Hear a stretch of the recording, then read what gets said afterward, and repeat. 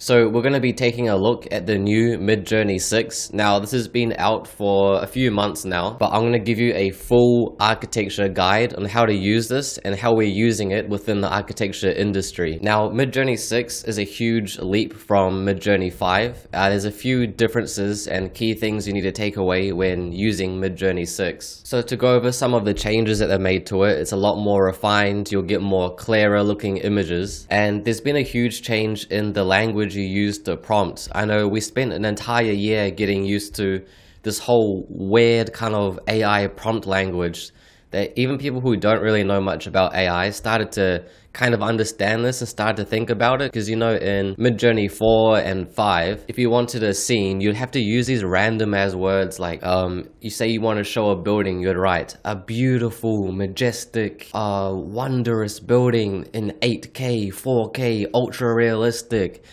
all these like really strange terms that we would be using. All of that is now gone within Midjourney V6, and you can actually, it's more just about describing the scene itself and describing what you want to see within the scene. And so, you know, this could be anything, but I saw a different general video on Midjourney V6.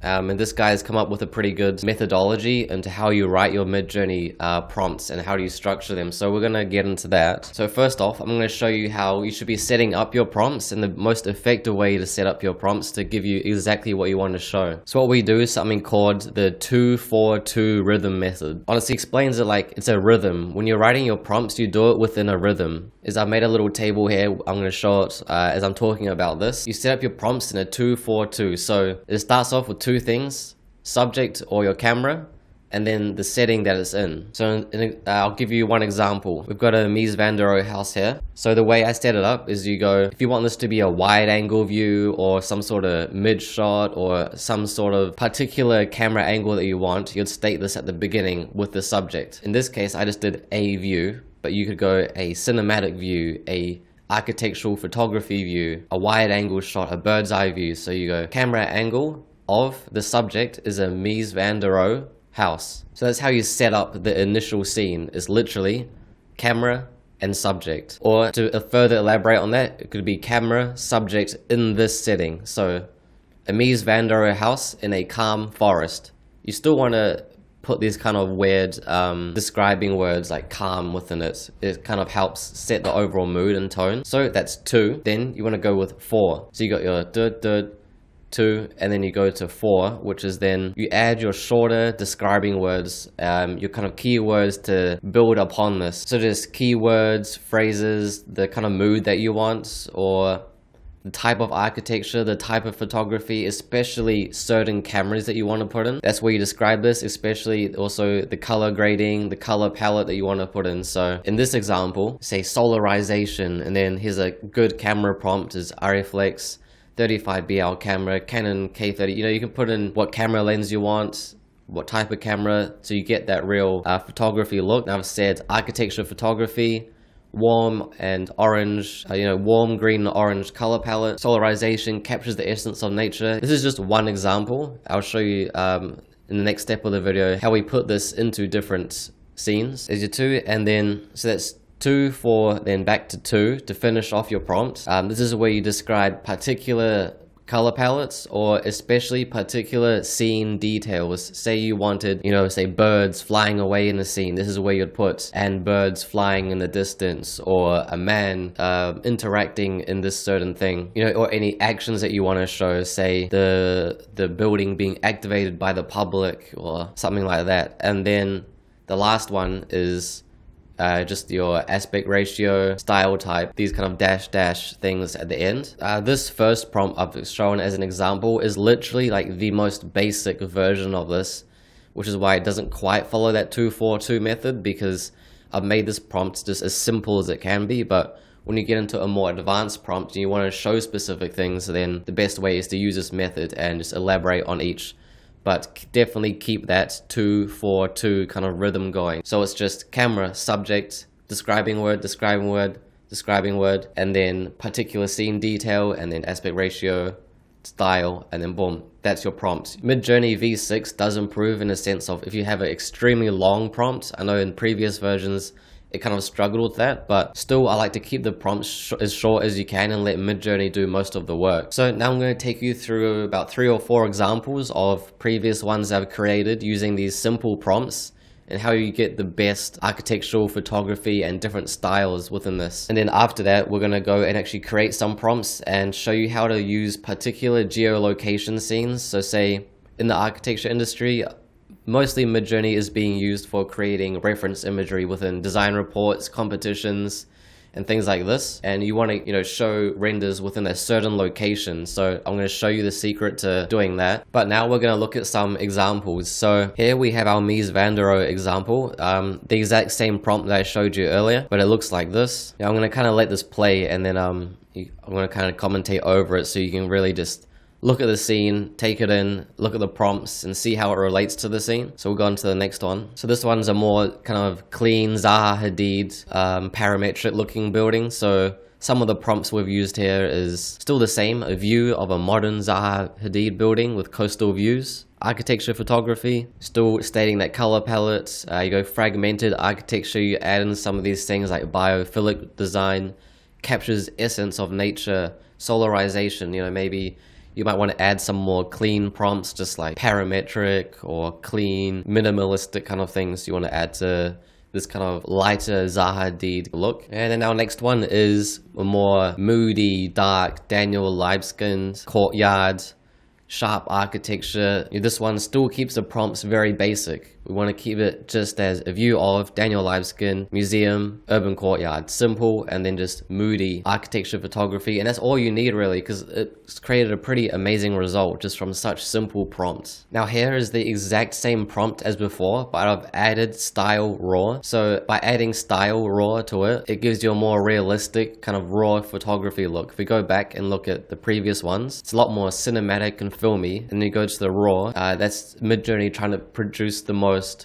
realistic and photography kind of look. So those are 3 very basic scenes that I've tried to set up so you can kind of get an understanding on how exactly these prompts are laid out and how you should lay them out if you're wanting to just generate ideas or generate prompts that are specific to the thing that you're designing. Say you want to create some reference images, some reference renders and whatnot. Now let's jump into Midjourney. Let's just create something together using these kind of prompts. Let's make something pretty obvious, but I'm going to try and get a Frank Gehry kind of look. So depending on what style your building is that you want to create some reference imaging for, just, spend some time putting together some keywords that capture the sort of essence of your building and what you want to create. So let's say we want to create something similar to this, the Guggenheim Museum, but without using the actual Guggenheim Museum word, because we want to create something similar to this, however, not exactly like it. So we're going to go, we'll go a wide angle view. Keep in mind the 242 method, a wide angle view. So that's one, and then of Frank Gehry building, or let's say we want to make it a museum. So wide angle view of a Frank Gehry museum in the city, I don't know, let's just make it Tokyo for some reason, in the city of Tokyo. So there's our 2, a wide angle view of a Frank Gehry museum in the city of Tokyo. Now we're going to add a bunch of keywords. So from these previous prompts, I like the word moody. You want to go architecture photography. We'll add the word urban. What kind of color palettes? Actually, because this building has a lot of what looks like to be brushed steel. I'm not sure if it actually is this material, but we'll go brushed steel and glass architecture. Now we're going to set a kind of color palette. So we want to go with like a silver monochromatic color palette. I think that's pretty good. Keep it kind of basic color palette. And so that was 2, 4, and now we'll go back to 2. We want to describe particular details of the scene. So I want people walking in and museum entrance of a busy street. We go dash dash. Now we set up the aspect ratio. So either you go 1:1, which is a square image, or 16:9, which is your typical kind of widescreen look, or I like to do 7:3, which is an ultra wide for kind of the cinematic look. And we'll go style raw. Press enter. Keep in mind we didn't set the time of day or anything, so it's going to come up with something completely random, but we'll see. So upon inspecting this, you can see, yes, we've absolutely got what we wanted. People walking in and out of the entrance, busy street, kind of looks like Tokyo a little bit. We haven't set the camera specifically for it, so it's kind of trying to figure out where to put it. all of these are at eye level. It is the wide angle view. It definitely has that Frank Gehry building kind of look. If I saw this, I'll think that Frank Gehry probably made one of these. These bottom two, it's a little bit hit or miss, but I definitely like these top two. So you press upscale, and I say that looks pretty good. I mean, then go ahead and say change the view if you want it to be a bird's eye view. For reference, we'll just modify the script, sorry, the input slightly. Instead of a wide angle view, we'll try a bird's eye view. Now I'm going to add in the prompt DJI Mavic 3, which is apparently you use this for bird's eye view and drone shots. So I'm curious to see what we do with the exact same prompt, but instead making it of a bird's eye view using the lens of a drone camera. Maybe we could have taken out people walking in and out, because now that's kind of setting the camera back to the ground. But let's see how Midjourney comprehends us specifically asking for it to give us a bird's eye view. I'm actually very impressed with what it's able to come up with here, because it's pretty much given us exactly what we've asked for. I'm going to upscale this fourth one. So there you go, there's a, yeah. Wow, it's even got reflections in the windows of the people. Not sure if it's entirely accurate, but I mean, that is pretty much what we asked for. So that's how we get those kind of bird's eye view, I guess,